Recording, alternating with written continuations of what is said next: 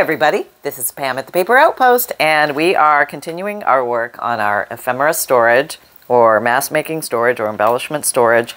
Basically, we're turning some paper, some collaged paper on a file folder into a pouch, and we're using Mod Podge to seal everything in. What has been done so far is I glued some paper sheets to the file folder, and then I Mod Podged it all down. Then I sprinkled some little glitter balls, little glitter, actually three different types of gold glitter. I don't know how well you can see there. Maybe you can see a little bit there in the sunlight. Okay, yeah, it's really pretty. And backing it up.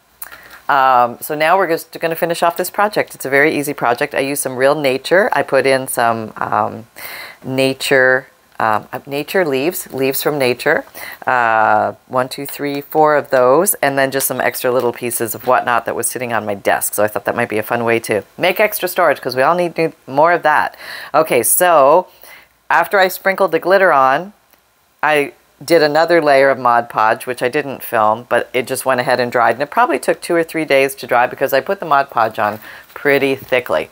So now we're just going to go ahead and trim I peeled it off, the plastic that it was sitting on. So I've got these kinds of edges here that I need to cut off. So I'm going to use a metal ruler and a craft knife. Let's see if I can find a sharp one, which is always a good one to use. This looks like a new one. Okay, so let's just carefully with your blade shave off the excess. Okay, that looks pretty good. Go slow, watch your blade, always never take your eye off the blade. Never, never, never, never, never. Okay, here we go. And again, now I really need my glasses. Got 2 pairs sitting over in the other room. I'll have to go with these. Which ones can I actually see with? These? I think these. Oh yeah, there we go, I can see now. Okay, so just trimming this up a little bit. Going slow. Okay, this edge, I think you can see this. So how's everybody doing? Are you guys having a great day? I hope so. Hope it's full of papery pleasures for you. Maybe you're thinking about the holiday season coming. That was fall and holiday in one word. It's called the haul season. Yep. Also is what we do with our shopping, the haul season. Okay, and then this should be the last side.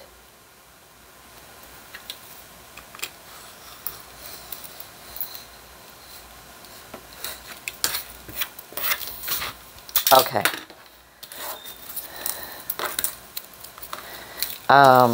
All right, so dumping that, all the excess we don't need.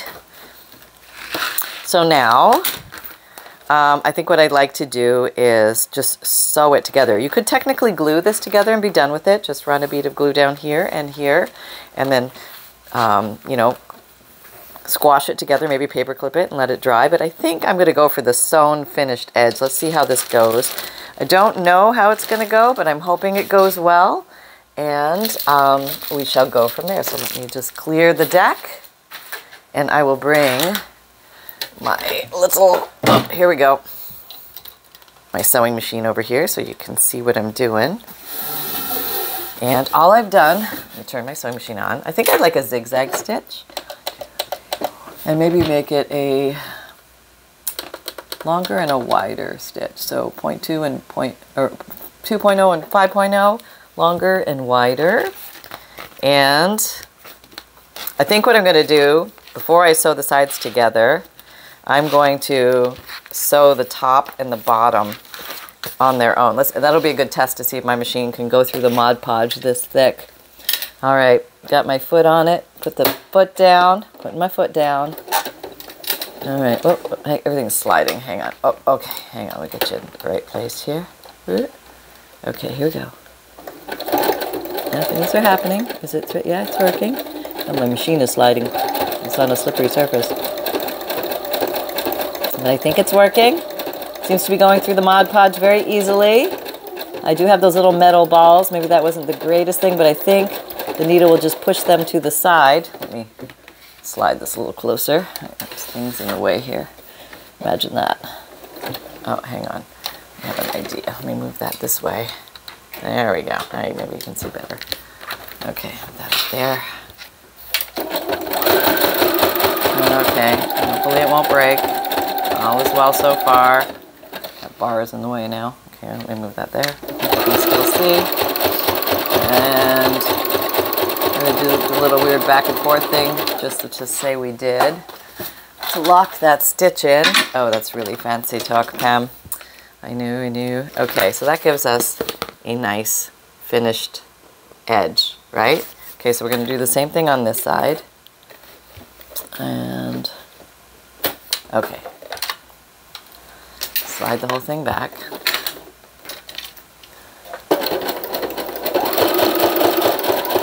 Here we go. Sewing. What are you? Some weird piece of something. What is that? Some unknown something. I've got an unknown something on here. Oh no. Oh, we'll just sew over it. I don't know what it is. It's part of this now. Forevermore. Okay. Carry on. It's all right. Just sew yourself. Look at it. No hands, Mom. No hands. Oh, okay. All right. Almost done. The quick back and forth. Back and forth. Okay, that's so good.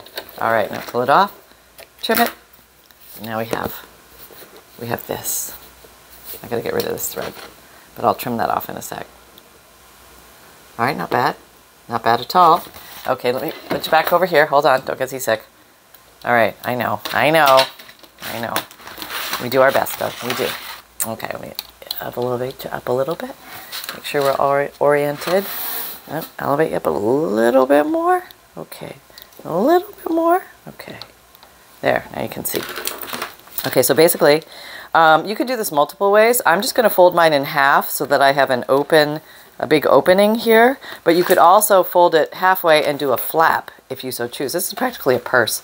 You could really make a purse out of this. It feels that strong and sturdy. Kind of cool. Okay, I don't know if I would really make a purse like this, but I don't know if I'd ever make a purse. Maybe I would one day. But I'm just going to go ahead and sew the edges. How about that? Pretty much the same process. All right, let's just get it down here. Nothing fancy. That's right, this is the land of nothing fancy. Okay, here we go. This is fancy. Now I'm going through the double thickness. Will it work? Will the needle go shooting out to the right or left? This is why it's a good idea to use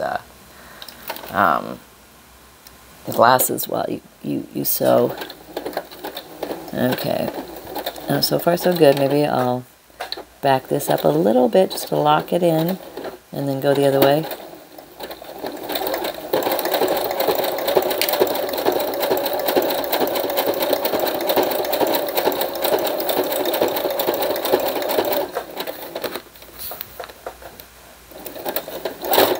Oh, okay. So far so good, so far so good. I have no idea how much thread is left on my bobbin, but I'm just going for it. So this really does feel like a thick plastic, very strong, very sturdy pouchedness knit thing. Yes. Okay. I hope I did it even. Okay, I think that's pretty good. All right. Now, so yeah, looks pretty good. Okay, now just do this side. No, I'm going to do it this way because then the stitching will look the same. Okay. And we're off. Oh, yeah, Sally. Hold on. We're almost through the storm. We're going to make it. Just got a couple more stitches to go. Everybody hold your breath. You never know with the sewing machine and Pam what's going to happen, but we do our darndest. We try and improve a little every time. Sometimes we completely forget what we're doing. Going to do a little backward thing to lock it in, and then we're off and running. Okay, so that's pretty much it. Let's go over here. Yeah. Okay, so now we have the pouch. I have some strings I can free myself of. And I do have a little bit of red. Okay. But I do have red on the inside, so is it that bad? I mean, it's used for personal purposes, so that is kind of nice, though, isn't it? It's very nice. Really do like that. And it has a great feel with the little metal Finnabar balls in there. It almost feels like Braille It's a really cool feeling. So yeah, it has some nub to it. There is nub texture here. Oh, I have apparently a little tail of thread over here. Get rid of. And now I have this beautiful pocket. Let's say I'm doing mass making of anything. I can store them in here, and then when I'm ready to use them, I can just pull them out. Oh, I know what I wanted to do. Yeah, let me grab one of those things.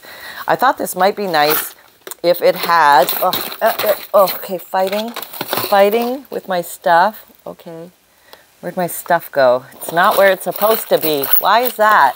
Who moved my cheese? Oh, not there. Oh, wait, I can use that one, though. All right, let's just take that one. Okay.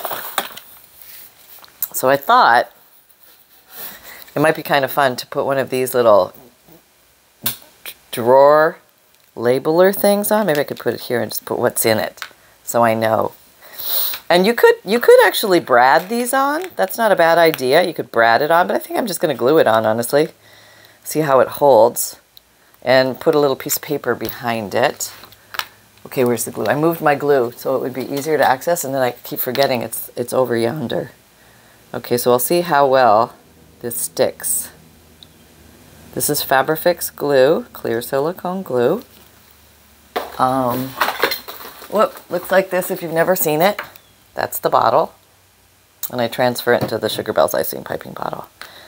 Okay, so that's as easy as, yeah, there you go. I have a place to put a label, which is kind of cool. And actually the little metal element looks kind of cool. When I could jazz it up a little bit and put other little metal elements on it. That might be fun. Let's try that. Suddenly I have a few little metal elements that we could put on it here. Which wouldn't be too bad. Let's see. These are kind of cute. Somebody just recently sent me these little metal scrapbook embellishments. Yeah, so maybe we'll find something here. It's like a little gardening one or something. And we'll see what we got. See what we got. Let's put this stuff to good use. So you can actually glue things on après the fact. Why not, right? Oh, there we go. Okay, I'm in. And I think this is brass and this is silver, so I think I might go for the brass. Maybe this guy might look, it's actually part of a fence. Maybe we'll just glue him on there. That's what we'll do. A little gardening fence or something. Okay, and he could be hung on something, but your days of being hung on something are never going to be, because you're going to be glued on something. And that's just where you will reside until somebody about 5 years old picks you off. How about that? I just put it here. Okay, put it on an angle. Doesn't actually have to make any rhyme or reason. It's just, you know, a thing. Or maybe a hat. That would be nice. Let's maybe put a few of these on there. Whoops, since we got them, get them out here and use them, right? There we go. All right, these are those little unusual things you come across, or somebody came across, and just sent it my way. So I'm putting it to good use. I promised I would. All right, right down here, maybe here. Oh yeah, there we go. Okay, so now you could imagine if you had a bunch of these on a shelf and you could stack them like that, all full of amazing little goodies. Wouldn't that be fun? That would be a lot of fun. So now I think, like, what would I put in here? No, I have lots of things I could put in here. Oh my goodness, I have no shortage of things. Here's another example of one. This is a really sorry looking one, but I just want to show you what else you can make these out of, and they're very easy. This is really sorry, but this is what it looks like. Okay, it was made out of a t-shirt, and the interior part, like what it was constructed out of, was a magazine, like a magazine that was stapled here and here, I believe, if I remember correctly. Don't quote me, but I do have a video on this, how to make a pouch out of a t-shirt. And this one I lined on the inside too, so it has fabric on the inside. And I gave it a little trim at the top. Now it was fancy, but this houses all my words. So if you want like one of these to hold all your word, you know, printouts and things like that, that's a good way to do that. And I should probably put a label on that. But I know my pink one is for words. Yeah, so this could be more decorated, and I think I'll do that. All right, this is absolutely unnecessary but fun. Okay, so this is the category that falls into. So yeah, I just grabbed some stickles and stickle-lite things in similar tones. I've got black Nouveau drops. What is this? Gold, bright gold Nouveau drops. Is this just called black? It's probably called ebony or something. Yeah, ebony black. And this is stickles in gold. And this is liquid pearls in bronze. So they're all kind of the same color family tone. And let's just have some fun with it, right? You can't really go wrong here, can we? Maybe I'll put a dab there where the nails would go. Okay, that's kind of cool. And maybe the darker things. Well, you're not going to be able to see that very well. Let's go with this one. This maybe I won't use the gold sparkle because I've got so much gold sparkle already. Okay, now this you'll see more. All right, just around, out, around the shape of this. Okay, okay, and maybe this. Stickles, liquid pearls, down, up, down, up, down, up. You can go around the whole side thing or just part of it. Okay.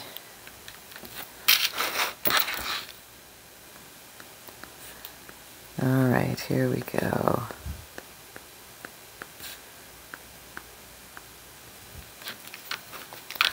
And this one maybe. Kind of gets confusing in the notes there, but that's okay. We'll just give it a shape that there is something here to look at, to denote in amongst the notes.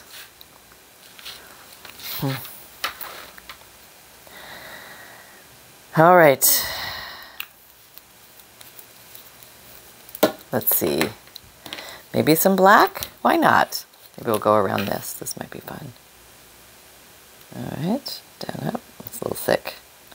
Needs to get flowing. Flowing, I tell ya. Okay. Now you can do a lot more with the black as far as accenting your work. I think I'm actually working on the back of this. I just realized that because of the color of the stitching. But maybe then I'll let this dry and then I could also do some on the official front. But maybe this is now the official front. Oops. Always a good sound in the craft room. Oops. I have a pollywog tail right there. Oh, I think it's going to be all right. Yes.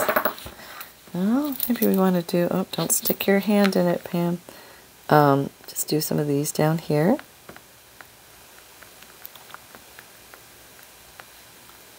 There we go. Okay. So we've got black on this side. We've got the bronze. What is that? What color is bronze? Liquid pearls on that side.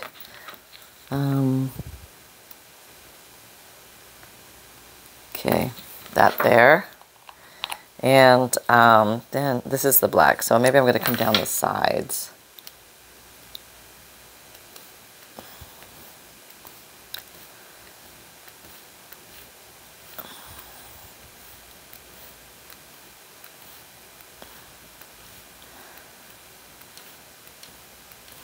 Okay, there we go. All right, turn it around. Without much ado, come down the other side. Whoop, got a pollywog. That's all right. Down, up, down, up, down, up. If you really stick to that, you won't have a pollywog tail or a tadpole tail. Even if it gets thick and gooey, it just seems to go up and bounce back into itself. All right, maybe I need to come across the top, do I? Yeah, okay. Up, up. Don't rush. I know I tend to rush, so don't rush. Just take your time and ease your way around the mountain here, and you'll be done before you know it, and life will be grand. Okay. I didn't do the bottom, but I think that's okay. I think that looks kind of cool. Everything's a little more amplified. You want something? All right, how about we do something to get your hands off here? Okay. We won't do it all the way around. Maybe we'll just do some, like, side things.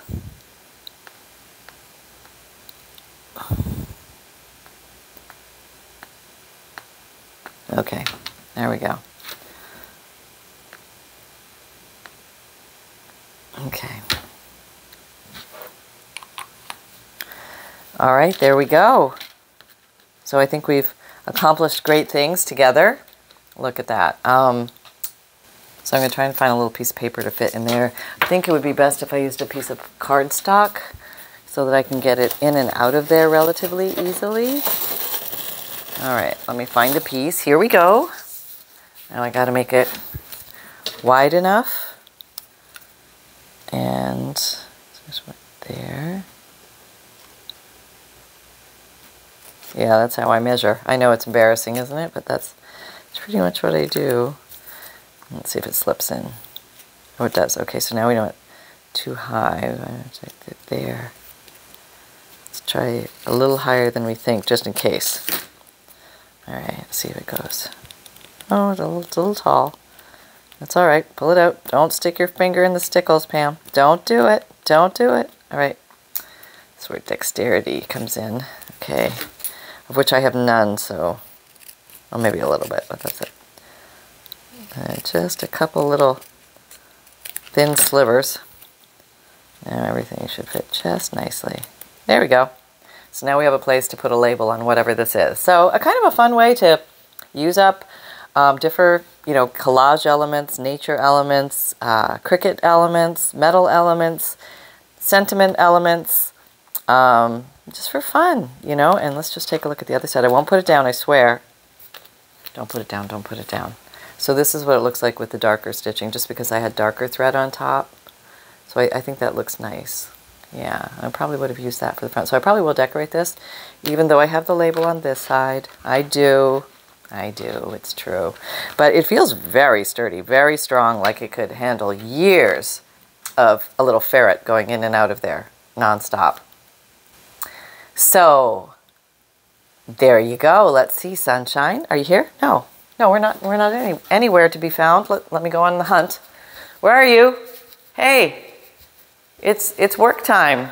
Whoop, oh, he's on the couch. He almost fell off the couch as I startled him. I'm sorry, son. I didn't mean to startle you. I hope you forgive me. Yes, you didn't fall off the couch, so all is well. All right, are you ready? Because you're... What do you mean you're not ready? Oh, too late. Hello, everybody. It's Sunshine.